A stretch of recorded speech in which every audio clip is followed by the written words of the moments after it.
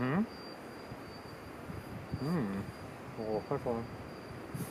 Hi, I'm going to show you our tasting ant traffic device that we've built out here in the jungle.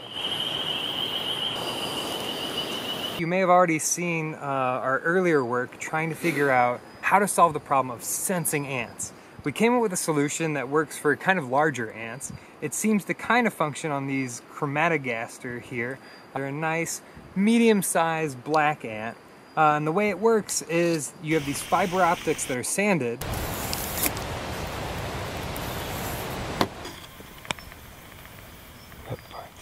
And right when a cute little ant happens to walk over these thin little fiber optics, it changes the light that's entering these photoresistors over here. This all goes down to our Arduino. The Arduino measures these changes in current, and then it can output that there's an ant detected. There's an ant going by, or a beetle, some sort of jungle traffic happening on an arbitrary surface. Now, what's tricky is how do you share this information? You could just write down all this information. You could make beeps and bloops and sounds and try to decipher orally what's happening in this ecosystem. But I wanted to try out something a little bit different. So we're trying to taste and use our tongue's high-resolution spatial imagery to our advantage for detecting these ants at different geometric locations along the tree. If you follow me up the tree past some of these sensors that we have here, you'll see we have, oh, is this an ordinary leaf? Oh no, it's not. It's a tongue zapper. It's an electro leaf tongue display. You get kind of a tickling sensation on your tongue when you're wearing this. If I want to know what's happening with my ants, I can just go, there's some down below. There's a little tickling in the middle. And there's a pulsing down below again. And up high or something. I made this just yesterday, I think.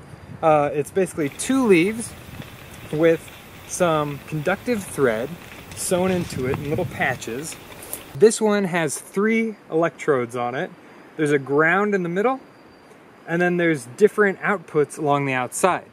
When an ant's detected, the outside goes high, and it creates, when your tongue is pressed against there, a little electrical impulse that you can feel. So these are actually, because I'm not the best sewer, and sewing on leaves is kind of tricky, but these are actually pretty large tongue displays. But if you were good, you could actually make much higher resolution tongue display. Mine's just 3 different sensors right now. You could probably fit up to maybe 9 comfortably on your tongue and be able to feel them with decent accuracy. And, there's a little guy who was up high for me.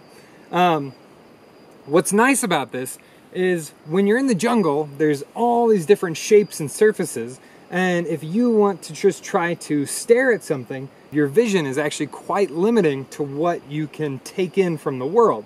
If I'm staring at this tree, I can't see, oh, there's actually an ant walking around on the back side of this sensor. And I have no idea what's going down on this part or way over on this other branch of the tree that I'm looking at.